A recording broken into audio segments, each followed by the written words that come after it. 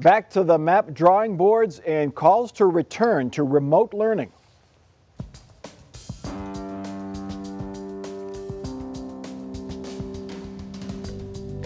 Joining us on Columbus on the Record this week, Joe Ingles, statehouse reporter for Ohio Public Radio, Herb Asher, OSU political scientist, and Michael Miller, former Franklin County Prosecutor. The Ohio Supreme Court basically used simple math to decide to invalidate legislative maps drawn by Republicans this fall. A split court ruled newly drawn maps for state House and state Senate districts and the map for congressional districts all violate the state constitution. The court ruled if roughly half of Ohio voters are Republican, then the legislative maps cannot favor Republican candidates by a 3-to-1 margin. That's what the rejected maps did. Justices who dissented argued the maps met the letter of the Constitution and the court was overstepping its authority in nullifying the districts. The court gave the Ohio Redistricting Commission 10 days to come up with new state maps and state lawmakers 30 days to come up with a new congressional map. Herb Asher, you're a veteran of these long fights. You've been involved in this for a long time. This was not entirely unexpected. What, if anything, surprised you about these rulings? Herb Asher. I think we expected that with the Chief Justice having indicated that she was opposed to gerrymandering, and she said that many times, that she and the 3 Democrats would form a 4-to-3 majority to declare both the state seats and the congressional seats unconstitutional. So the ruling wasn't that much of a surprise. And when they actually drafted these plans, there were comments from the governor and maybe the Senate president saying, well, I'm sure we're going to see you back in court. I mean, they weren't very confident about the product they produced. So I think this was a ruling that we expected, and it's the right ruling. It really is the right ruling. It's taking into account that the voters supported constitutional amendments that call for a change in the system. The maps currently do not reflect that very well, but they in fact can modify these maps to better reflect what the voters were voting for in those constitutional changes. Joe Ingles, they actually used the governor's words that in the lawyers who in the concurring opinion, in the opinion, they used Governor DeWine's words and Secretary of State Frank LaRosa's words saying they didn't like this map, but they voted for it anyway. Those words came back to hurt the supporters of this map in the decision. Yeah, they did use those words in the decision, but there was also a very strong argument made by the justices who made this ruling, saying that basically they felt the will of the voters was just thrown out. You know, that the lawmakers who put this together, that they weren't following the spirit of what voters passed. And even if you look at the ruling, Chief Justice Maureen O'Connor, who was the swing vote in all of this, really, she's retiring at the end of this year. She is Republican. She's retiring. She's a more of an independent-minded person on court. And she said that, you know, the people who are behind the reform efforts and brought the reform efforts forward, they might want to think about, you know, going back to voters again to try to fix it. Yeah, Mike Miller, let's go to Sharon Kennedy. She wrote the dissent. She writes, the remedy provided by the Constitution may not please all Ohio voters, but this court does not have license to demand by judicial fiat the adoption of the new General Assembly plan. We'll get to Maureen O'Connor's quote in just a moment, but Mike Miller, on the Sharon Kennedy's quote first, do you agree with her? Did the court overstep its role here by throwing out these maps? Do you think? I don't think they've overstepped their role. I'm just saying that when this thing comes up, when these issues come before the court, it isn't as black and white as everybody may want to appear. One side, we should win; the other side, we should win. You're talking about a delicate thing here, and when they say you're supposed to draw this map in an attempt to do some things, you know, what is an attempt? How close do we come? I just think it is difficult. Is there kind of inbred prejudice, if you will, for the majority party? I think that's true, and I don't think it makes any difference if you are a Republican or a Democrat. We've seen, as I mentioned a number of times on this program, years gone by, and I know Herb's aware of it, when the Republicans and the Democrats had a deal worked out, that everybody was happy. And then the Democrats decided as the time came close to finalizing the deal, wait a minute, we're going to win this election. So we don't want this. We want to win this election and draw it our way. And so they turned it down and they lost the election. And that's been quite a while. And did that surprise me? Of course not. It's just a natural thing. If you're drawing the lines, you're trying to slant things as best you can in the eyes of the law to get in your favor and yet still proper. And the Supreme Court has said it isn't proper. And interesting enough that, the one Republican decided this, that broke ranks, if you will. And I can't say the decision's bad, but had it gone the other way, I don't think I could have said that was bad either, because it's not something that leans itself to an absolute certainty. Yeah, it was. They had to explain 3 times what the word attempt means.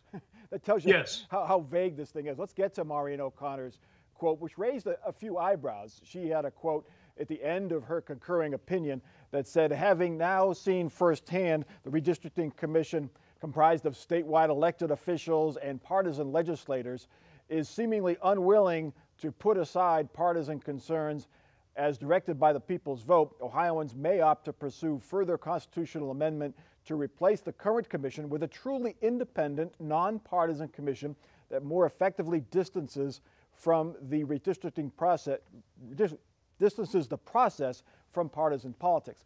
Herb Asher, it sounds like she's telling you and other supporters of further anti-gerrymandering procedures to go back to the ballot. Well, what she's saying is that she may not be around much longer to save our neck, so to speak. She actually, I think, has focused on the correct part of the issue. And as everybody has said, the voters made it very clear in those constitutional amendments that this is what we wanted to see. And the Republican members of the commission basically ignored the voters. So what was different about this case is that we actually had constitutional amendments to fall back on to say that this is what's supposed to have been done. And I thought that the majority of 4, bipartisan majority, got it right. What's also interesting, Mike, is that when they were putting together these plans and these amendments, the court was, I think, entirely Republican. And so if you notice, the Court of Appeal, if you will, here is the Ohio Supreme Court. And Republicans really felt, well, if there were objections to it, let's send it to the Ohio Supreme Court rather than letting Democrats shop around various federal courts to find a friendly court. Well, that backfired on them because the Democrats have picked up 3 seats in the last couple of elections, and Chief Justice O'Connor is a strong believer in getting rid of gerrymandering. Joe Ingles, what's the next step here? They have 10 days now. It's actually almost just about a week until they have to come up with a new state legislative map for the House and Senate at the Ohio State House, and then another month for the Congressional map. Do we expect to see maps that are a whole lot different? The Republicans are still in charge. Do we expect to see maps that are a whole lot different than the ones that got rejected? Well, let's put it this way. We had better see maps that are different than what were out there before, or the court is going to step in. I mean, the court was very clear saying that they wanted, in the congressional map, they actually outlined in their ruling how they wanted it changed, what was structurally wrong with it, what needed to be fixed. And so they're looking for those changes, and they're telling lawmakers, either you fix it and bring it back, so that it's in good shape, or you're still gonna be out of bounds with this. So yeah. And the clock is running. The filing deadline for candidates for these districts is February 2nd, right. So just a couple of weeks away. Our next topic, the Omicron surge continues in Ohio. The state is averaging about 20,000 new cases a day, and those are the cases we know about. A lot of the home tests go unreported. So if you look at the glass as being half full, while the case rate remains high, it has flattened over the past week or so. And while the hospitalization rate is high, it has not spiked like the case rate has. The state is shifting its testing strategy. The National Guard continues to help at hospitals. And when it comes to new mandates, still none from Governor DeWine, and the U.S. Supreme Court this week rejected President Biden's mandate for large employers. Joe Ingles, let's start with this flattened curve. It's a high curve, but it's flat. Other states are seeing Omicron cases decline. Is that hopeful that we could be on the back end of this? Well, we're not really sure it's flat because, as you pointed out, there are a lot of tests out there that aren't showing up because people don't report them. But the other thing is today, when you look at the most recent numbers, there are over 40,000, which is way high compared to the others. But the reason they're high is there's data processing problems and they don't get put in when they should be put in. There's a backlog, so for the next few, there's a backlog, yes. So for the next few days, those numbers are going to be really high. Mike Miller, how do you see this? Omicron, do you see like the president's mandate got shot down this week on employers with 100 or more employees through OSHA. They don't have to mandate their employees get vaccinated. A lot of business groups applauded that. What do you think happens now? Do you support that ruling? Well, again, Mike, I hate to be wishy-washy on this thing, but I read the Supreme Court opinion again, and we've got a split on that. Turns out to be 6-3 along party lines. I guess what the Supreme Court said in that case, as I understand it, is, look, the Secretary of Labor doesn't have this authority, and Congress never gave the authority under the Act to do this. And I think the Act has been in effect something like 50 years. And they're just saying you can't do what they want to do. You cannot give this authority to come in and say we're going to affect, I think the Supreme Court says 84 million people in getting shots, not getting shots, or losing their job and so forth. That the state can do that, but this one can't unless it's mandated passed by Congress. And even then the Supreme Court says, even then there may be a question because you may be delegating your constitutional duties to somebody else, another entity. So, I don't know whether it's good or bad. I suppose the people that I saw a quote from the Attorney General said, the pandemic's bad, but we got to keep our Constitution. He looks at it that way. I don't think I look at it quite that strongly. But again, I don't know that there's a really answer to this. Yeah, I mean, do you fear that more people will get sick and more people will die because of this ruling? Without the mandates for folks to get vaccinated? Well, I suppose that may be true. I don't know how many people, from what the experts that I see, seem to say this thing is peaking, and as long as you have any vaccination, you'll be all right. And those 84 million people, remember, a lot of them are already vaccinated and boosters and everything else. But, Mike, if we're going to say, an extra 10 people or 20 people or 50 people are going to die, if that's what happens, can we stop that? Yes, I suppose we can, or greatly reduce it. But, you shut down everything. Yeah, the economy goes, everything. You don't leave your house. So obviously there's a balancing effect. Nobody wants either one of those extremes. Yeah, we've heard estimates of as high as 250,000 people by some because of the lack of a vaccine mandate. But let's hope that does not happen. Herb Asher, how do you think this goes? I mean, we're moving the test now from distributing at libraries to going right to schools. And we'll get to schools in a moment, the learn at home controversy. But we want to keep the schools open. Do you support that idea of moving the test to the schools to keep kids in classrooms? I think, while it's not unanimous by any means, I think most people would say students are better off going to school in person and not doing it virtually. Obviously, the teachers' unions in some communities are concerned about that. They're concerned about the safety of teachers and the safety of students. But I think there's a broader consensus. Let's have the kids back in school, and let's take those measures that we need to take, whether it's testing or masking or social distancing or better ventilation. Let's take all those steps to make the schools as safe as possible. But I think we recognize here that in the United States, and certainly in Columbus, the schools actually play, for certain parts of our community, a much more expanded role than simply teaching. They're providing nutrition and health care and safety and things like that. So I think there's a broad but not universal consensus schools should be open, but they should be safe. Well, let's expand on that a bit. COVID does continue to cause problem in the schools. Teachers, students, and bus drivers are testing positive and calling in sick. There are not enough substitute teachers and bus drivers. Cleveland and Cincinnati schools have both opted for district-wide remote learning this month. Columbus City Schools is using a school-by-school approach with a handful of schools going remote each day. The district closed 19 schools on Friday. Many members of the Columbus Teachers Union this week called on the entire district to go to remote learning for 2 weeks. The district so far has said no. Mike Miller, where do you stand on this? Do you like this school-by-school approach? Is that the way to go for Columbus? Well, first of all, I agree with what Herb said. I think the best thing is that kids go back to school and not have it handled virtually, unless there's some overwhelming reason not to do that. I have a great deal of questions when it comes to the teachers union. They seem to want to run everything and do these things. If the experts are saying we can have this and it's safe, and most of them seem to be saying that as far as I'm concerned, then the teachers union comes in and interesting, and it's Columbus, Chicago, all over, they take a different position. And I frankly sometimes wonder if the reason they're taking a position is the reason they say.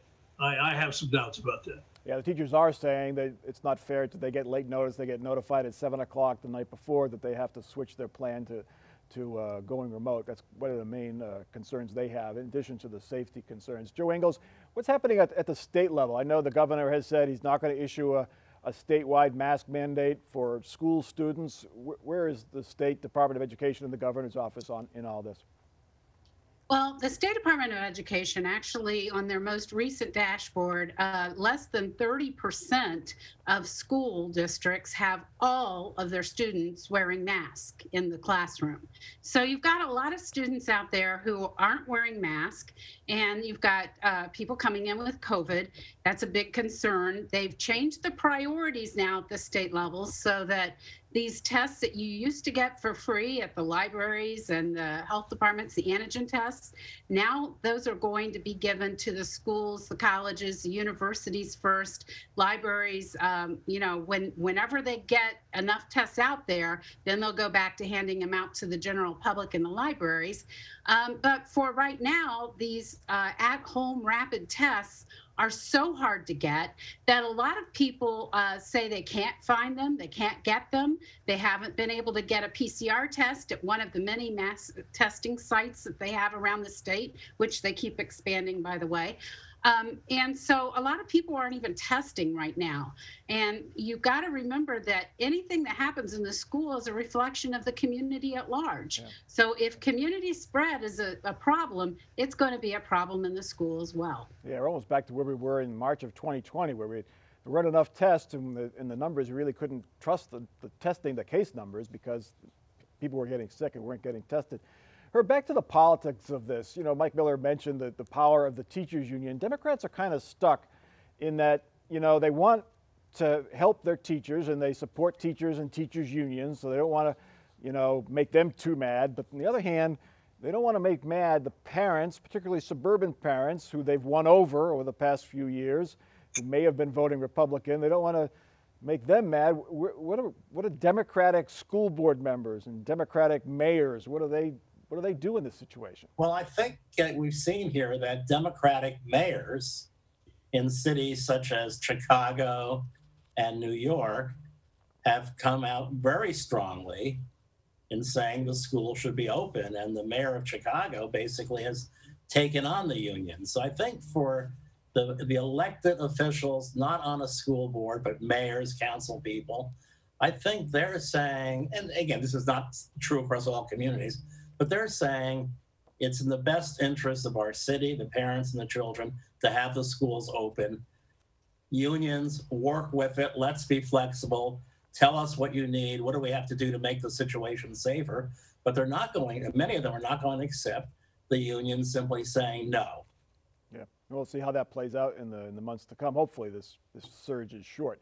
Our last topic, we are starting to get a sense of where the Republican race for U.S. Senate stands. Campaigns and their supporters are releasing internal polls Now, we have to take this data with a grain of salt because campaigns tend to only tout polls that make their candidates look good.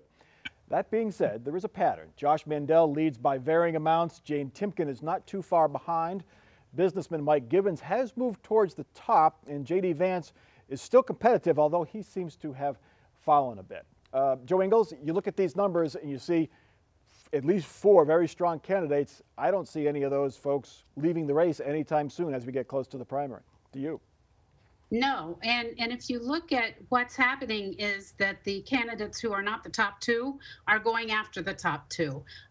Recently, we've seen Mike Gibbons put out an ad disparaging J.D. Vance. We've seen other ads out there, by the way, from other candidates, and it seems like now it's starting to get real. Now, people are starting to actually think about the primary and who they're going to vote for. And you can tell that in the fervor coming from the candidates as well. You're seeing more of them in more places. You're seeing more advertising, and you're seeing them hit after each other a little bit more. Mike Miller, the ads have been running quite a bit, especially on TV stations and networks that appeal to a more conservative voter. Does that hurt your party in the long run? Because independents are watching those, so moderates are watching those and maybe turned off. Well, I don't know that it hurts the party. You'd like to have these things go a little more smoothly. I think the Democrats are going to have basically one candidate, and that'll be good for them in many ways, money and everything else.